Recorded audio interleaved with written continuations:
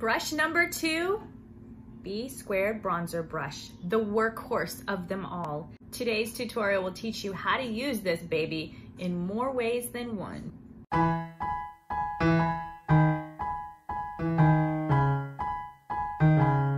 Well, hey friends, we're back at it again after a little bit of a hiatus.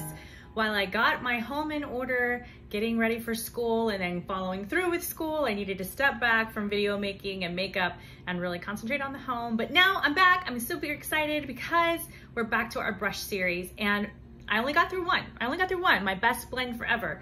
And this time I want to introduce the Workhorse.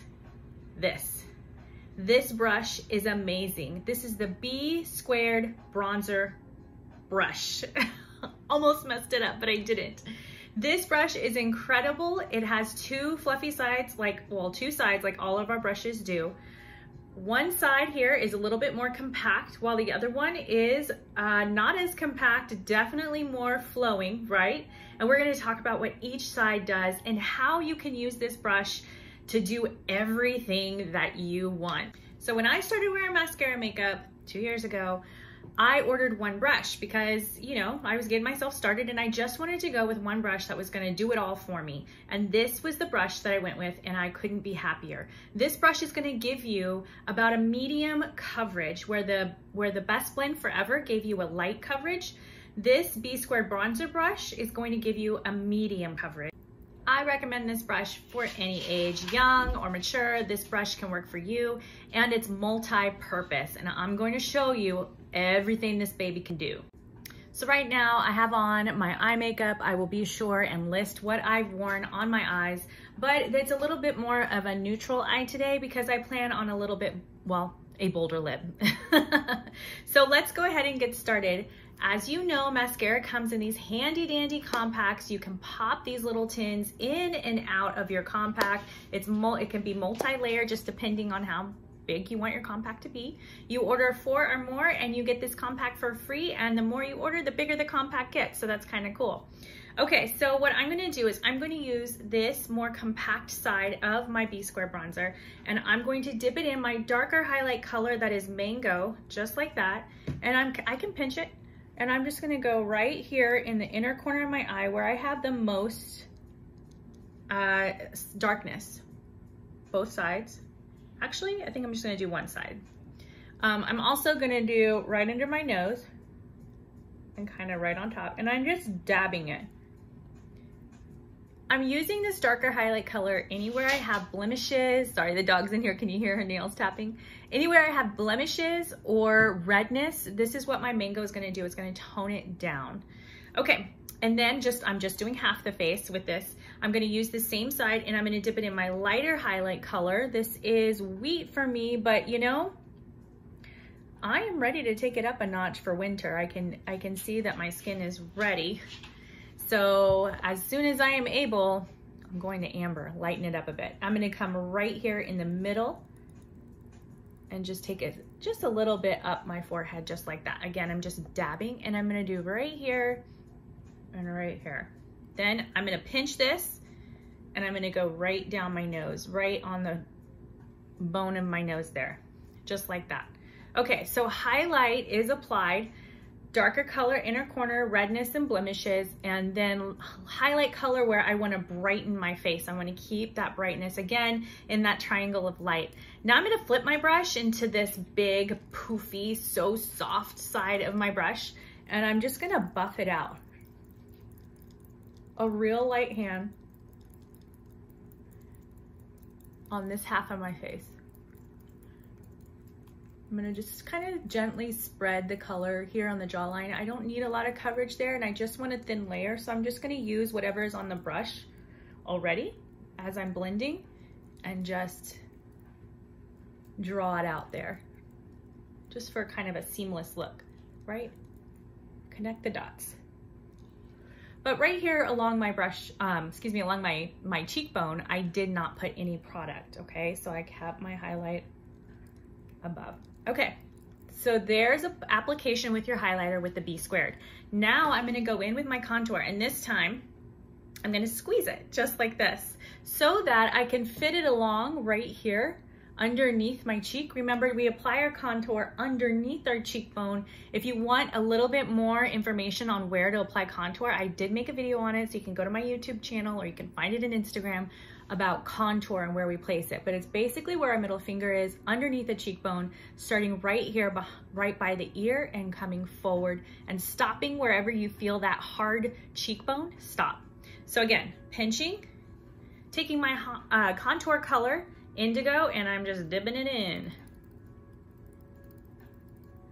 See? Then I'm gonna start right here and kind of just stamp it in. Now you can build this color or you can leave it sheer for just a little shadow. Essentially with contour, you are just adding shadow or accentuating the natural shadows that come onto your face. So we're just gonna heighten that level of shadow, and it's gonna add or accentuate the dimension that we already have and give us that kind of nice chiseled cheekbone. See? Can you see the difference? This is no makeup, right? No contour. Can you see the difference in that level? It's pretty spectacular. We're gonna keep our brush pinched. We're gonna dab it in that Indigo again, and we're gonna take the contour along the top of the hairline here, okay? So I want you to think about if you were to draw a sphere, okay? Or you wanted to draw a sphere and you drew a circle. And to make it look three-dimensional, you would shade it, right? Along the top edges, along the bottom edges, and along the side, and maybe a little bit towards the center. But we don't need an art lesson. But what we're doing here is adding that shade to just accentuate that dimensionality here. Is that a word? Dimensionality? I have no idea. Well, you heard it here first, folks, okay? Take two. Okay, so still pinching and just adding a little bit more color up here. Plane passing by overhead. Cannot talk today. Okay, do you see that? Of course you can see that, right? It's like a dark line up here. Again, I'm gonna flip my brush and I'm just gonna blend it in. I am not pressing into my skin hard at all. I'm barely touching it with the lightest hand and more of a buff movement than a back and forth movement. It's just small little circles to kind of buff out that color. All right, I'm also going to add that contour just here along the jawline. Again, thinking about shadow. And I even like to go underneath, flip, and blend. So I'm showing you how to do your face here using just entirely the brush the entire time. Okay, on the other side, I'm gonna show you how to not use the brush as much and how to do the same look. So here, I dabbed a little here on my brush, and I'm gonna contour my nose now, just starting at the top and coming straight down. I like to curve it in a bit, just like that.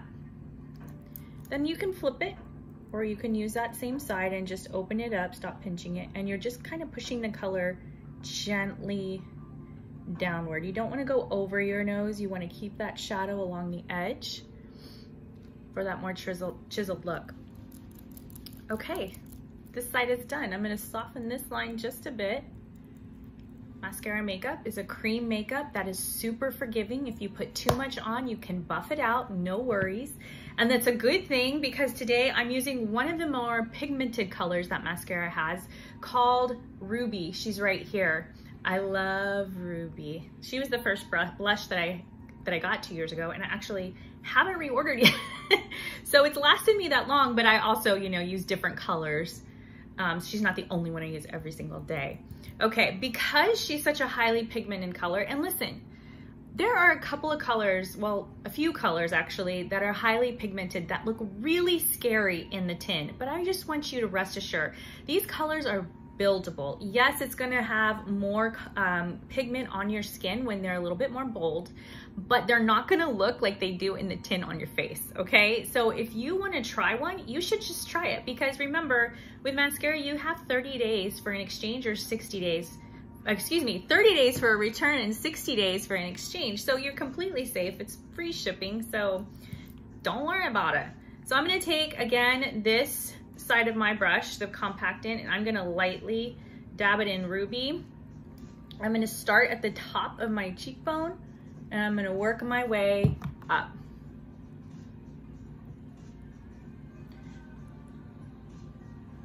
Again, I'm doing that stamping kind of motion. You can see here, when we put our blush on, we wanna have that 2-finger, do you see that? I was trying out a nail polish and I forgot to remove it. Sorry, excuse my nails. Okay, so 2-finger, good gracious, I'm a little rusty. Okay, I am dabbing like this, and I'm slowly bringing that color forward, but really concentrating the color towards the back of the cheek. And then I can flip it and buff it out. Now here, I'm going for really light application because like I said, my lips are gonna be bold and I don't want any competition, okay? My cheeks are gonna let my lips shine, my eyes are gonna let my lips shine. I don't want any competition. Okay, so there's that side. Can you see? All right. I always forget to tell you about this part, and I'm so sorry. Let's go back to pinching, okay? We're gonna go back to that contour, and I want you to take it right underneath your lips. So on this side, I'm just gonna go ahead and do my lips and it'll be ready. I didn't really wash off my brush. Wipe off my brush, I should say. Okay, I accentuated the shadow right underneath my lip. Looks a little weird right now, but once we get the color on, it's gonna look really, really puffed and pouty and you know, nice. Okay, so I'm gonna come back to my Ruby. I'm gonna use a different brush, but you can always apply with your finger. We have used the B Square bronzer to do the entire face, right? That you didn't use another brush, it got the job done. You can see the application, you can see the coverage on it. Looks good. I'm gonna use my, goodness gracious, I think it's called the Hotline brush. And I'm gonna apply my lips. Okay, lips done. I'm gonna go ahead and finish this side off. I'm gonna dip into, my goodness, which illuminator should I use today? So many good choices, I just don't know. I'm gonna go ahead and go with rose gold, okay? Rose gold right in here, and I just like to use my finger. I'm gonna dab it above my cheekbone, stopping pretty much on the outer corner of my eye. This is what's gonna give you that really pretty shimmer. I like to put it up here as well.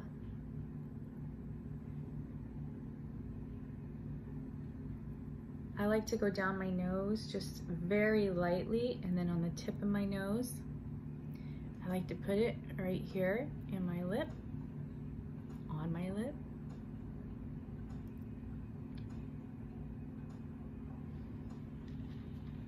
And then I do take my brush and I just kind of buff it, but really lightly because you don't want to wipe it away. All right, this side is complete. Looks pretty good, huh? All right, let's do this side. But let's just take a moment and admire the two sides of the face, okay? We can definitely see a nice line where we see kind of a flat line here. We can see it drawn in.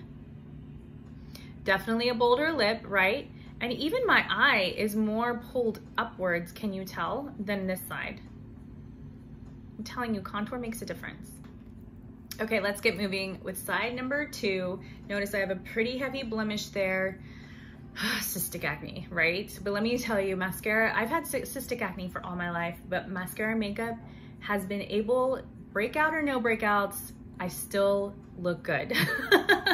Passable, okay? I don't want to come off as like, I don't know. What I'm truly just trying to say is mascara has the coverage in it, and it has that ability to just create a nice brightening effect on your face to really draw the attention away from whatever blemish you have and just get it right back here in the center with that pop of light and make you glow. Okay, side number 2. Now I'm going to use my fingers and I'm going to use my B Squared bronzer brush for this side. Now, I'm going to dip my middle finger into my darker highlight color and I'm going to just stamp it on where I need that coverage. This is known as the cheetah method, okay? You're just making dots on your skin. It's kind of hard for you to see where you need that coverage to go.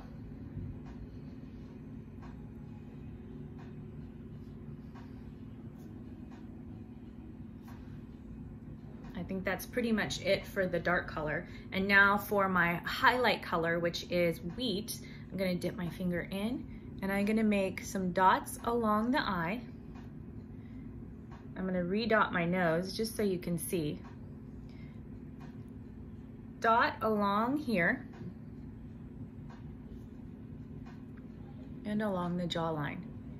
So your finger is gonna give kind of a lighter coverage to it, which is why I went ahead and just put some along the jawline. All right, notice nothing on the cheek, nothing on the cheek, not yet. You know what? Let's go ahead and do it anyway.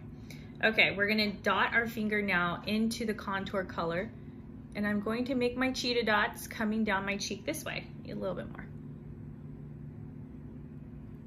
I'm also gonna make my cheetah dots along my hairline. Still stamping, right? Just as we were using that brush. Down along here. I'm gonna just swipe my finger down my jawline. And I'm going to swipe my finger down my nose, coming inward.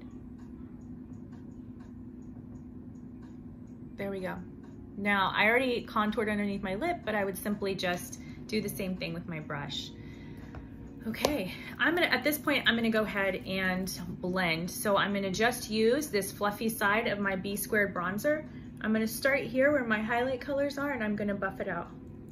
Again, pull down on the nose where that highlight is.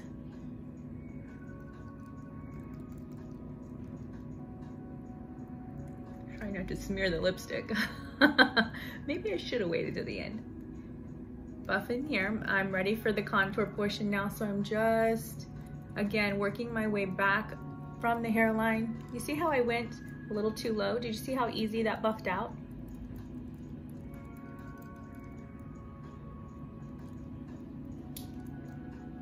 And it kind of upward motions as I blend in that contour. Cheetah method, super popular right now, and it's super easy, especially when you're just starting out with contouring and highlighting. Sometimes it's easy just to feel your bone structure with your fingers and to just put it on that way to really get everything aligned and then just buff it all out. It's also, I'll have to tell you, super handy when you are in a hurry and you just really want to get something on your face and get moving. So there we go. Going back to my ruby blush, I'm going to dot my finger in there as well. Starting on the high point of my cheek, I'm gonna go back, just like that. If we need to add more, we can, but I'm gonna start there.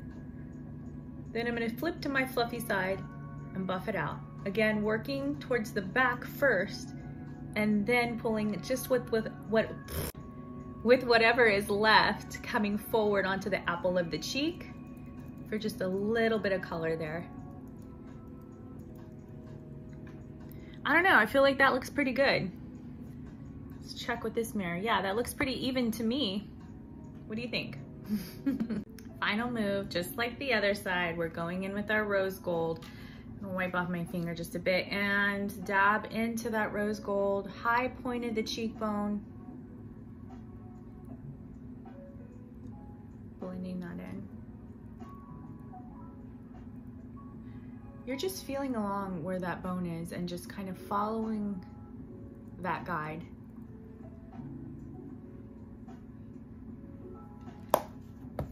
And then again, just buffing it a little bit. Bada bing, bada boom, we are done. 2 ways to use this B squared bronzer brush. a workhorse. I'm telling you, it's a workhorse. It's a must-have. You can use it with a combination of many other brushes, but either way, this guy is a must. If you're interested in mascara makeup, there will be a link in my bio or in the about column that you can click in order to shop mascara. And if you need help with a color match, please let me help you, because it is so hard to be able to tell by yourself online which color you're supposed to be using. Remember, everything is free shipping. Tag a friend in this post to be entered in the September giveaway. The eyeshadow everything brush, my favorite eyeshadow brush ever, I promise. It was so good to see you again. I hope you guys enjoy your week. Thanks for watching this tutorial, and I'll catch you again. Love the GlowMaker.